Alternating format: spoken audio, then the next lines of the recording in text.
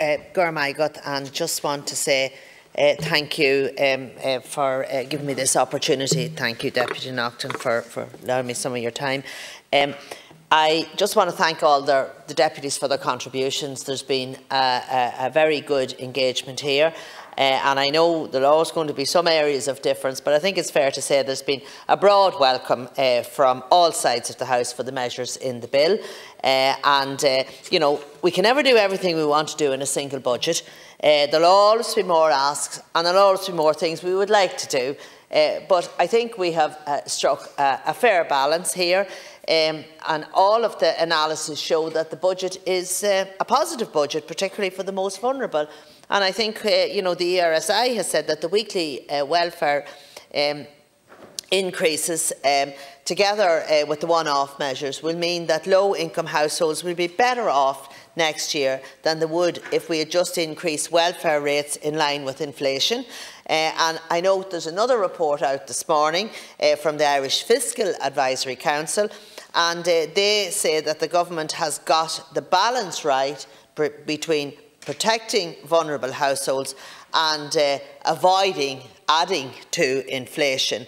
So I think any fair-minded person will say that we've got a lot right in the budget, and I'd love to do more, and there's no doubt about that. There's loads of things we'd all love to do, but we can't do it all. We just have to try and do these things incrementally, and we have made some very important changes. Now, many deputies have brought up the Community Welfare Service, and can I just say that the delivery of this crucial service is a priority for me and for my department, so I'll use this opportunity to give the House an update. Where people have an urgent need, we want to make sure they can get support, and that's why we had a major communications campaign to raise awareness of the additional needs payment. That campaign has worked. We know that because the numbers applying for and receiving the payments is up. As of October 2022, over 75,000 applications for additional need payments were processed and awarded, and this represents a 63% increase in awarded applications compared to the same period in 2021. We have already paid an estimated €46 million in additional needs payments so far this year, and it's important to say that some of this increase can be attributed to the response to support families arriving from Ukraine. Generally speaking, where it is clear that a person has an immediate need, every effort is made to ensure that they receive a payment on the same day. And in fairness, we all deal with community welfare officers through our constituency office, where the CWO recognises there is a clear and urgent need. They are normally very good at making sure that person is looked after and they receive the payment as quickly as possible. Where an application is complete and the required documentation is supplied, I have to say it is processed quickly. Where there are delays, it is generally due to additional information or documentation being requested from the person to support their application.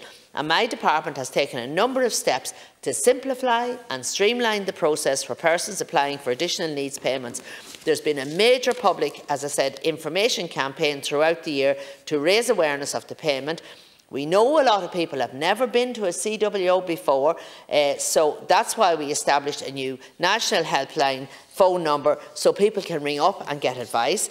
There's also a full-time community welfare officer presence in all 50 Intrio offices nationwide, 9 to 5, Monday to Friday. In addition, CWOs remain available to attend clinics.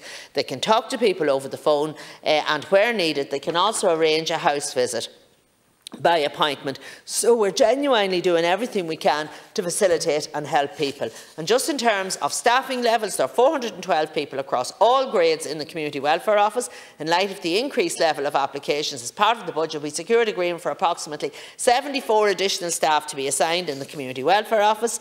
Recruitment has commenced for these additional staff, and it's anticipated the additional staff will be in place by Q1 of 2023. But in the interim, until these staff have been recruited, 30 social welfare inspectors have been temporarily reassigned to the Community Welfare Service since the start of November to assist with claim processing. While we don't have a full picture until the end of the year, what we're actually starting to see now is that there has been a fall-off in applications for additional needs payments over the last few weeks, and this can probably be attributed to the various lump sum payments which have been paid out in recent weeks, which have helped to reduce the financial pressure that many people are facing. So if deputies have examples of delays, I would ask that they pass them on to me or to my department, and I give a commitment here that I will look at those specific instances that you bring to my attention.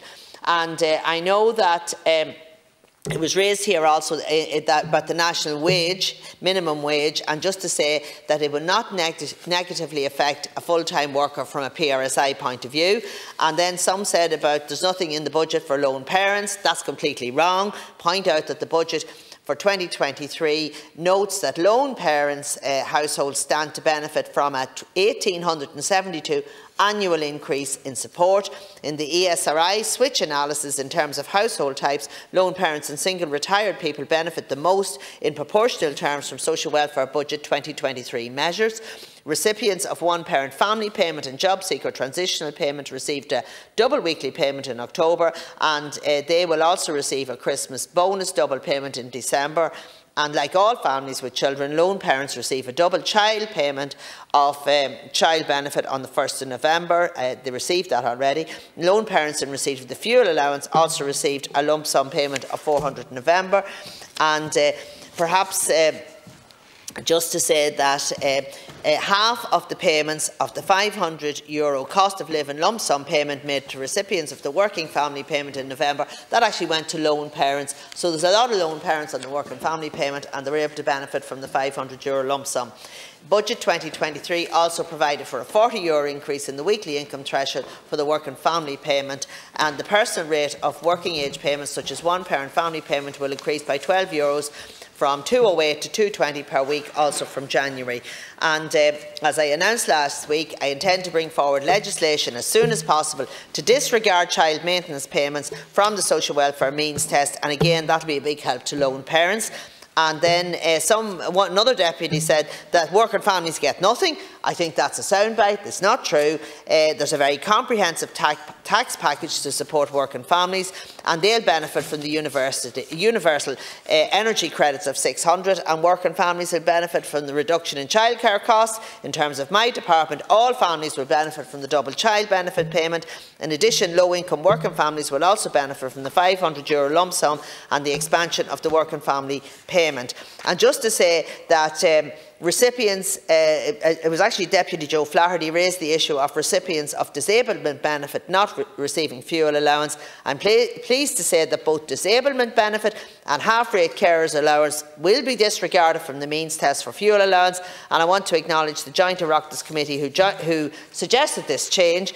And I was heartened to hear the widespread support from all the deputies for the new over-70s fuel allowance scheme, and I think that will kick in on the 1st of January. And I know everybody wanted it today or yesterday or the day of the budget, but we do have to make sure that the IT systems work, and we have to make sure when we put this stuff through that we do so in a way that's safe and it gets to the people that it's meant to get to. And because if I made a mistake with the IT system, I'd be in bigger trouble here today.